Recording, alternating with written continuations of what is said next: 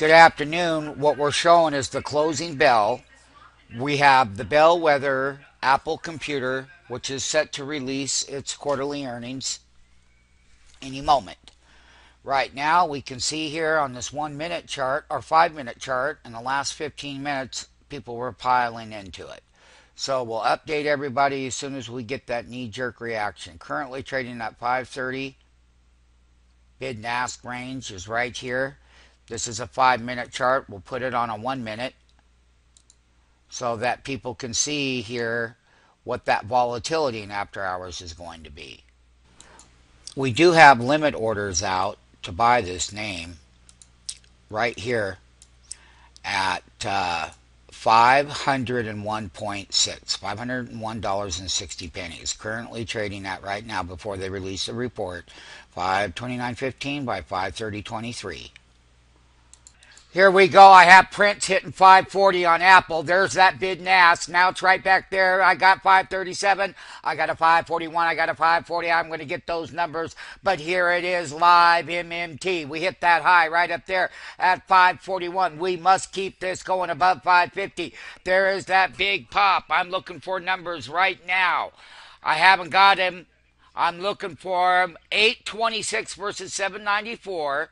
37.5 billion versus 36.87 billion, and there's going to be more numbers. Apple sees Q1 revs of 55 to 58 versus 55.73. So that guidance is not bad. It's not what I would want to see. You can see how that, as soon as that guidance came out, you can see how we dropped right from 542, damn it, right down here to 525. Just that freaking quick. Apple reports 14.1 million iPads sold in Q4 because that's what they did. All right, estimates, we knew they were going to be a little bit weak. Estimates were 14.5. Here we are. We had a great pop, and then all of a sudden, we're down to $520, and we got to find out more about the report. They see gross margins 37%. Versus the street estimates of 36.9%, and guidance at the high end of 36 to 37%. Apple reports 4.6 million Macs sold in Q4. Street estimates were for 4.5. So once again, the guidance is up toward the high end of the range, and they're tanking the stock from 542.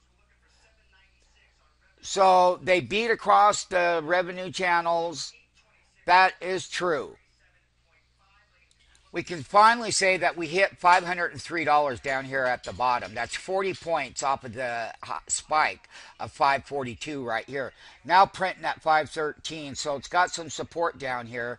The quarterly earnings are not bad in our view.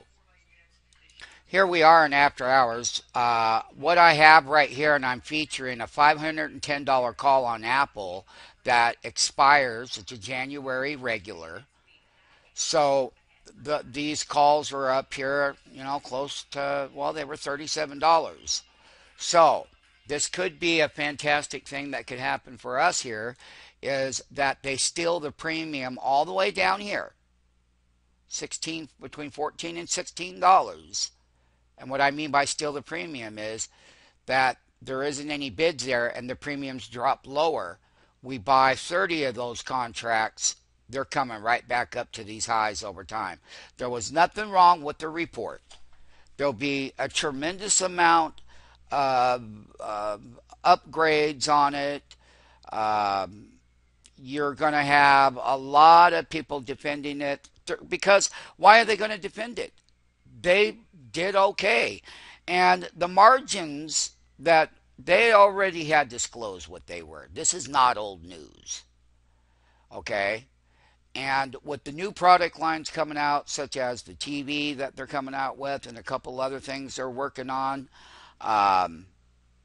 and what can be the amount of phones that can be sold in India alone and the Chinese, it's about the pricing structure.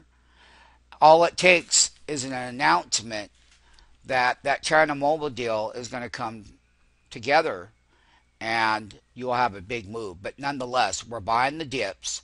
I'm featuring the $510 call. This is where it closed up here at the highs. Um, the ones that we bought was the 550 call, 15. These were 11,000 of these traded. So in order to come out of this a winner is that this will trade back down there and we can steal the $510 call. They're going to sell an awful lot of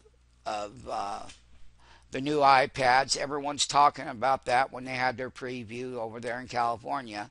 So people really like the product. So they're going to do gangbuster sales and we'll have lots of forward announcements. So there is another side to this trade. And as long as it stays down, we will be able to come in here and steal this call that was up here. And a lot of people owned it. The open interest on that one alone was extremely high. The open interest on that particular contract that I'm talking about, remember it's a January one, was 7,700. Today's volume is that people were still buying 713 of them. So there was a lot of open interest across the board. The one that had a lot of the 525 call, which I will show here. This 525 call, which was up here at $29, this is another trade that will gap down. And if we could get, and remember, this is before the fact, but if we could get orders down here between $6 and $7.50 on, let's say, 40 contracts, they're going to trade back up here to 16. So there are a lot of opportunities in those January contracts. Just to give you an idea today that they were in the money ones, I will show you the volume that they traded today on those. There was 3,100 of them bought going into the earnings report. So there are a lot of great trades on that January contract in Apple. So we can clearly see that Apple is trading right back down here to 514. Let us not forget that on the 60-minute chart, we spiked to 542. We got down to 503. And so this is a 60-minute bar from the earnings release.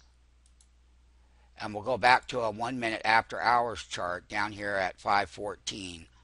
So we're going to buy and steal the contracts. What I mean by that word is when they steal the premium, we're buying it.